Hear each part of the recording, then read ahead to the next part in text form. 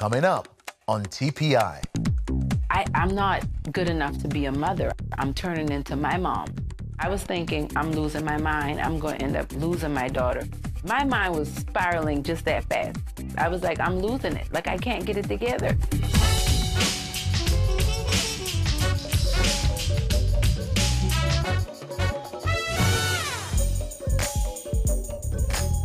Well, hello and welcome to TPI. I'm your host, Muyiwa.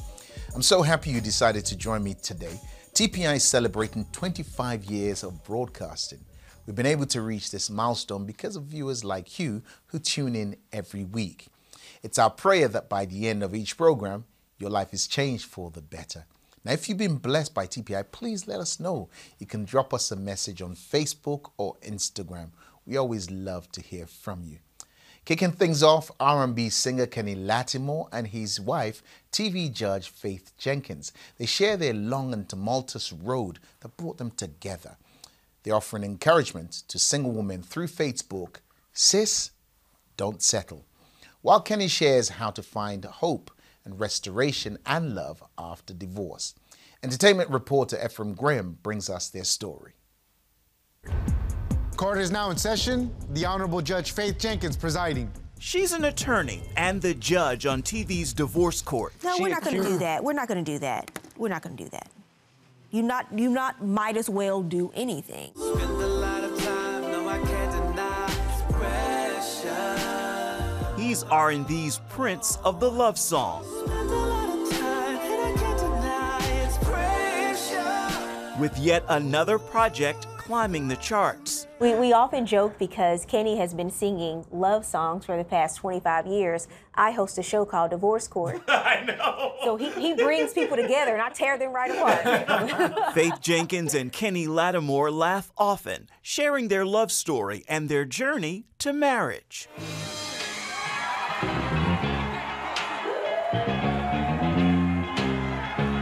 You two married almost 2 years, and you marry, and not only do you marry, but then you guys marry and the world shuts down. What was the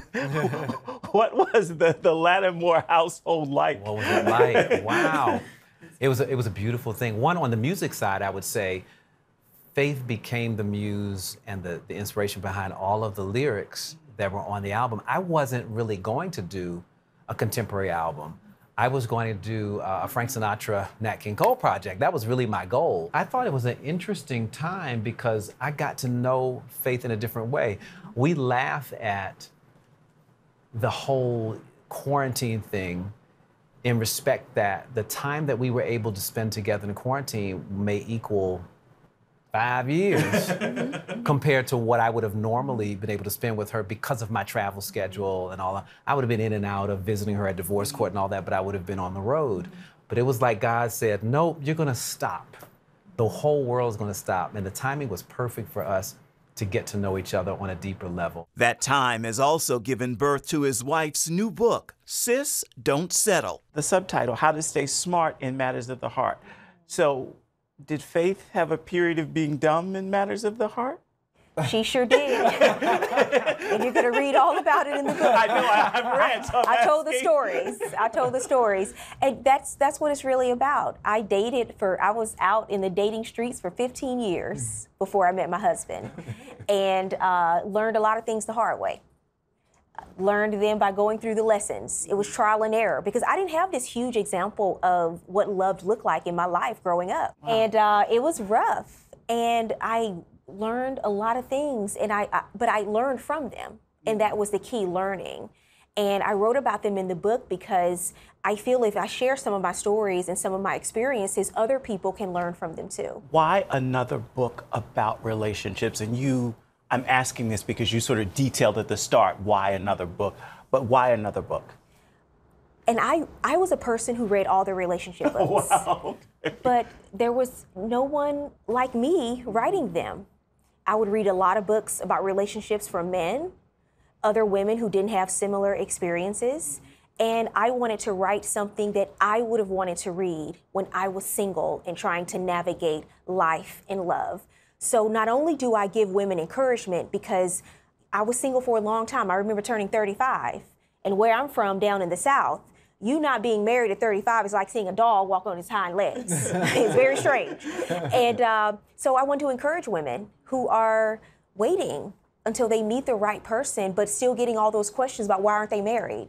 I want to encourage them, but I also, Ephraim, wanted to give really practical advice on what to do in all of these different dating scenarios that you might encounter, because I encountered a lot of them. But I had an epiphany in the process that it wasn't about finding the right person, it was about becoming the right person.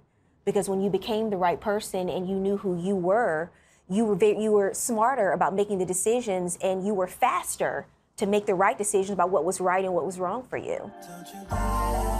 While Kenny has mastered singing love songs, he's seen the other side and suffered through divorce. Kenny, you meet your wife and you guys become fast friends. Were you looking for love, or were you been there, done that?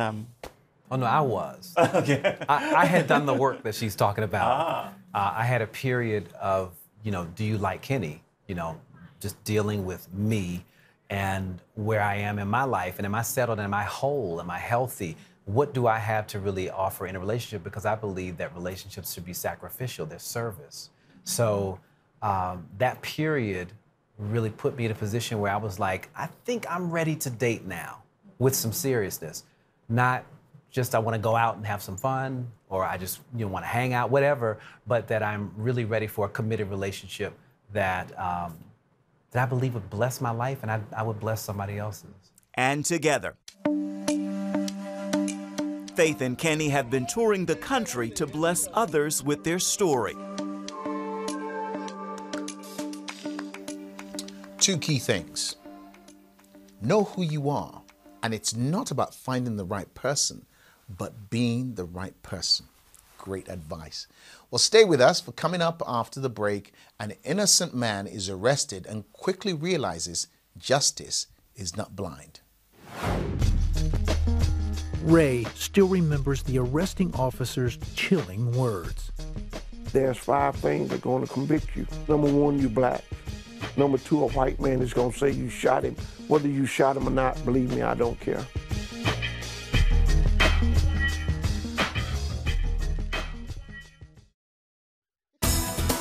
Your Turning Point experience doesn't have to end when the program is over. Follow us on your favorite social media.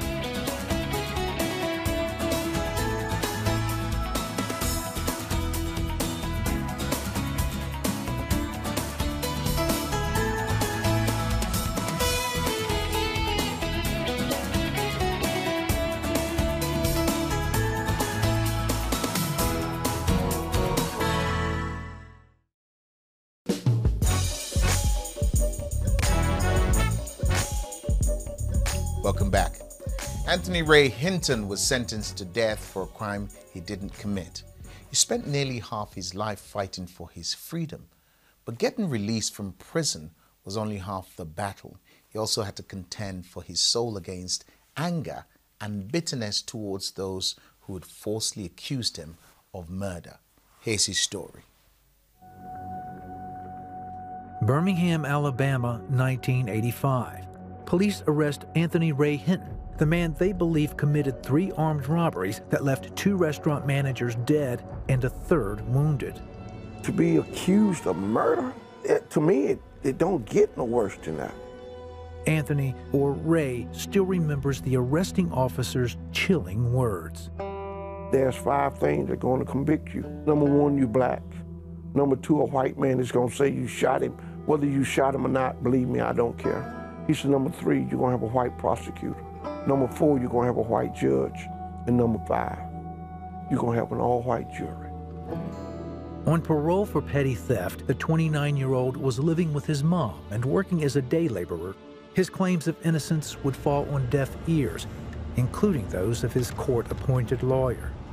What do you do when you tell a lawyer that you're innocent and he looks at you and say, the problem with that statement, all of y'all always doing something, and the moment you get caught, you say you didn't do it. What do you do with that? Despite the fact Ray had an ironclad alibi for at least one of the robberies and the lack of solid evidence, prosecutors pushed for a conviction. Their key piece of evidence, Expert testimony claiming the ballistics report of the bullets pulled from the victims matched a handgun found in Ray's home. An all-white jury would find Ray guilty of 2 counts of capital murder and sentence him to death by electric chair. It's hurt so bad. Why me? What did I do? I even asked God, what did I do so bad? Ray's mother, Bueller, and his best friend, Lester Bailey, were crushed by the outcome. Your natural reaction was, it's over. He's going to be executed. At Holman Correctional Facility, Ray's cell was a mere 30 feet from the execution chair they called Yellow Mama. Ray would spend his time fighting not only a legal system that would block every one of his appeals, but the bitterness in his heart. The first 3 years, I was in a stage of hating. I hated those men that did this to me. Ray began to realize the person he had become wasn't the one his mother had raised him to be, a man who loved God and followed the example of Jesus Christ. I asked God to remove this hatred. But in order for me to be free, I had no choice but to pray for those men that did this to me. So Ray made a decision. If this what God intended for me to be and die, this is where I die. But while I'm here, everything around me gonna live. I'm going to bring the best out of everybody that come in touch with me. One of those people was Henry Hayes, a KKK member on death row for lynching a black teenager. I truly believe God sent me to death row to meet Henry Francis Hayes and to show him what real love felt like, and real love had no color. During their unlikely friendship, Ray saw God change Henry from a man full of hatred to one who knew God's love and had found redemption in Jesus Christ. Ray still remembers one of their last conversations before Henry's execution in 1997. I said, Henry, I truly believe that you're going to heaven. And Henry said, well, you know, Ray, I've been reading the Bible and I have changed my views on so many things. I finally looked at you as a human being. As for Ray, the courts would continue to block his appeals for a retrial. Then in 1998, the Equal Justice Initiative, or EJI, decided to take Ray's case. Among their efforts for criminal justice reform, the nonprofit provides legal aid to those who've been imprisoned unjustly. We just knew that it was just a matter of time, and we had the faith that one day it was going to be all right. EJI's probe into Ray's trial was disturbing. Among their findings, witnesses had been manipulated. Ray's defense counsel was inept, and the surviving victim's initial description of the assailant bore little resemblance to Ray. But it would be a single piece of evidence that held the key to proving Ray's innocence. EJI lawyer Charlotte Morrison explains. We hired 3 of the nation's best firearms experts, and they looked at the evidence, and they said, there is no match here. The only evidence that the state ever had claimed connected Mr. Hinton did not exist. Despite the new evidence, the courts still refused to reopen Ray's case. Then another crushing setback. Ray's mother, who had visited him almost every week since his incarceration, died in 2002. I don't think the society nor the men that did this to me realized what they took from me. Then, in 2014, the U.S. Supreme Court agreed to hear Ray's case. By unanimous vote, the court ruled to grant Ray a new trial. I've always felt that I had the supreme lawyer. I don't believe the God that I serve is going to let me die for a crime he know I didn't commit. In April 2015, the state of Alabama dismissed all charges against Ray when state ballistics experts were unable to match the bullets to the handgun. 2 days later, after serving 30 years in prison for a crime he didn't commit, Ray was released. Only by the grace of God. I mean, only. It was an overwhelming day, and it should never have taken that long. For Ray, it was a bittersweet moment. For your mom not to be here the day that you were released, to run into her arm and say, I'm home, I try my best to be the son that she brought me up to be. Now a community educator with EJI, Ray is doing what he can to bring reform to the justice system. He's also written a book about his journey of forgiveness and redemption, hoping his story will inspire change and healing. Jesus didn't say, hey, when an enemy come across you, I want you to hate him. That ain't what he said. Love your enemy. The only way that we will ever conquer hate is love. Love your enemies. That's not an easy thing to do. However, it's necessary because hate and bitterness will destroy you. Anthony asked God to remove the hate from his heart. But to be truly free, he had to pray for the man who falsely accused him. Follow Anthony's example, and you'll find that over time, God will give you the ability to love your enemy and free your heart from hate.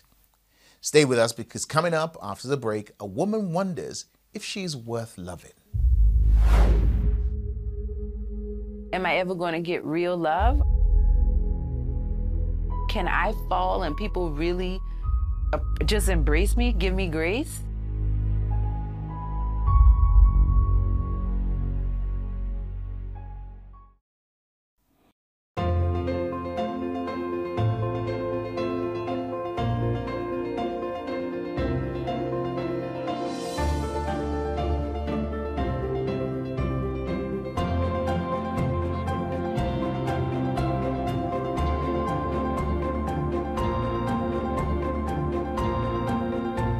Call us on 0300 561 0700 or visit the website at www.cbneurope.com/TPI.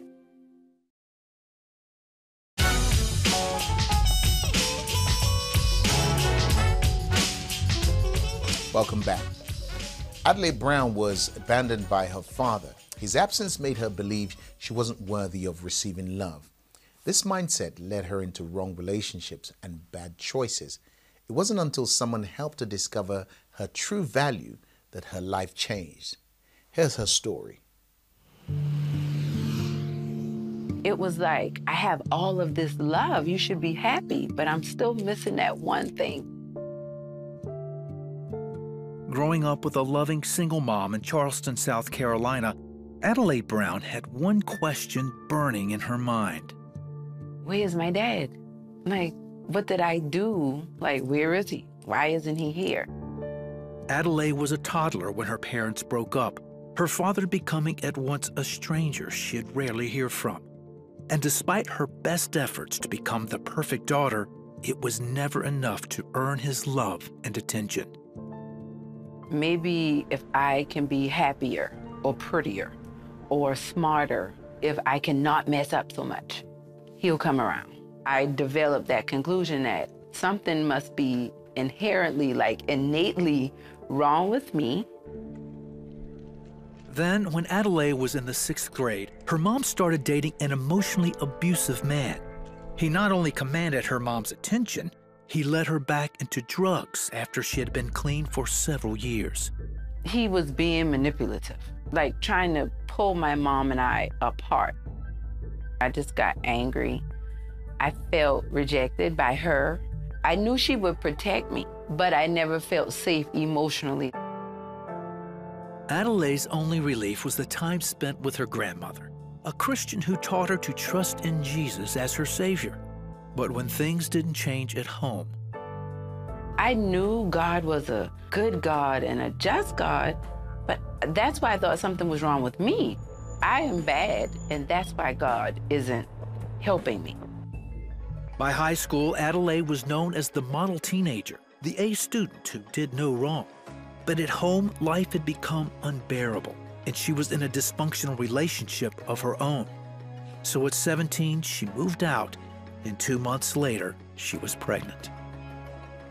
I just felt like I was slipping because I was the girl who was the all-A student. You're not the girl that gets pregnant. You're a good girl.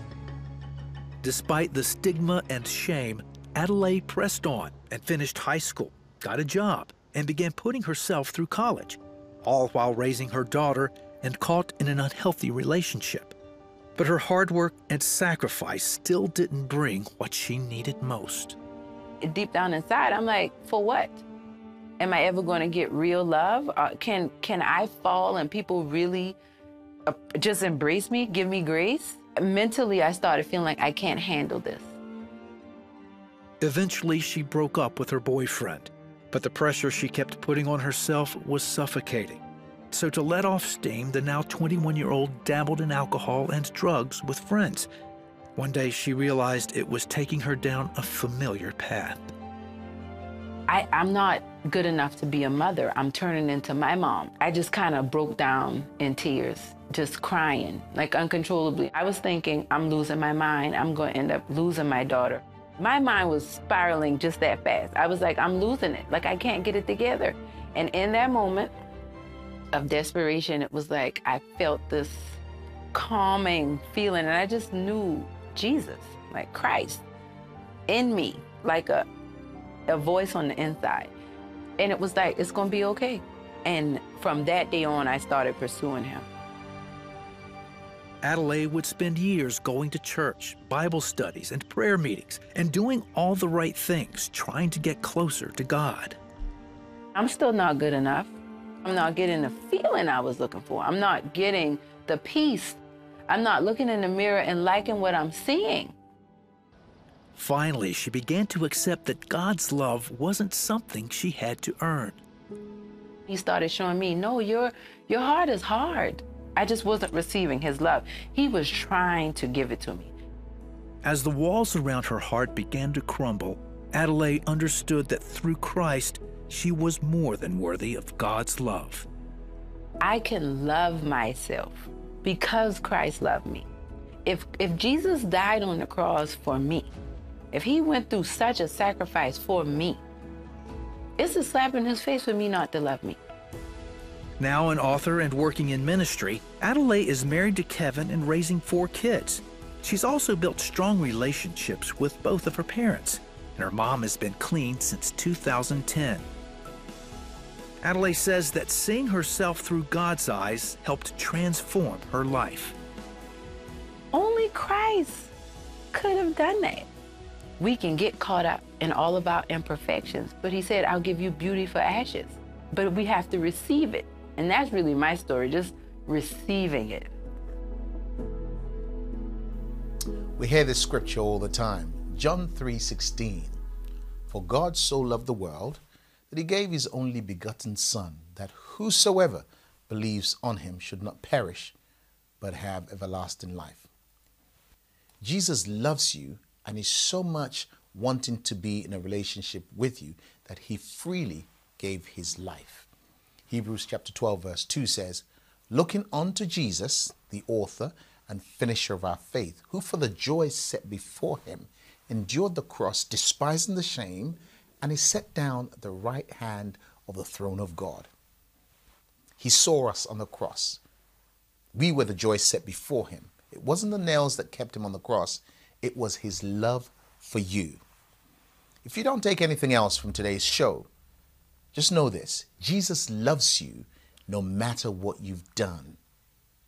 His love is yours to receive if you'll open your heart. If you're ready to receive his love, commit your life to him. Do this with me. Pray these simple words. Say these words after me. Lord Jesus, thank you for dying on the cross for me. Thank you for paying the ultimate price. Thank you for inviting me into a new life. I accept your love. I accept this new life. And I confess, Jesus, that you are Lord. Amen. And Heavenly Father, I pray for my brother, my sister, who have made this confession and decided to make Jesus their number one. I ask you that whatever it is that they're grappling with, the things that are causing them to stumble, the things that seem insurmountable for them, that you grant them peace right now. Let them know peace that's beyond understanding in spite of it all. In spite of the chaos around them, let them know that you are with them. Thank you, Heavenly Father, Amen. If you want to know more about the salvation Jesus gives, or you'd like someone to pray with you further about a personal matter, please message us on WhatsApp, and a prayer counselor is standing by to pray with you and answer all of your questions. Now, for our viewers in the United States and in Europe, you can call using the number on your screen. Now, don't worry if you didn't get the number, because during the break, you will have the information again. Now, don't go anywhere. We have so much more for you on TPI.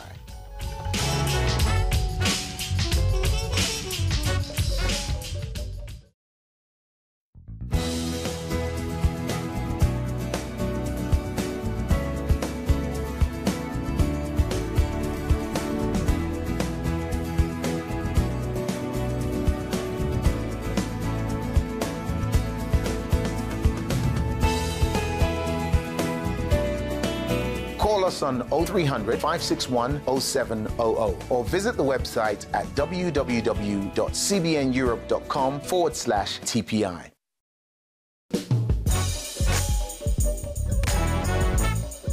Welcome back. I want to invite you to be a part of the TPI family. Hit the subscribe button on our website and you'll receive a free monthly update on all things TPI, and also a 30-day devotional based on our Inspire Minutes segment. Now, while you're on the website, would you consider becoming a monthly financial partner? Click on the donate button at the top of the screen and follow the prompts. Your gift ensures that we continue to produce quality Christian programming for the next 25 years. Well, we've come to the end of the show, but I have one final thought that I want to share with you. It's a quote from the theologian and writer St. Augustine, and it's this: God loves each of us as if there were only one of us. Amen. From all of us here at TPI, goodbye and God bless you. No one can do what you've done for me. You give me joy and I feel like dancing. They'll never know what you mean to me. So I'll lift my voice and say that as mighty as you are, you call me by my name. As holy as you are, I am adopted as your own. As mighty as you are, you call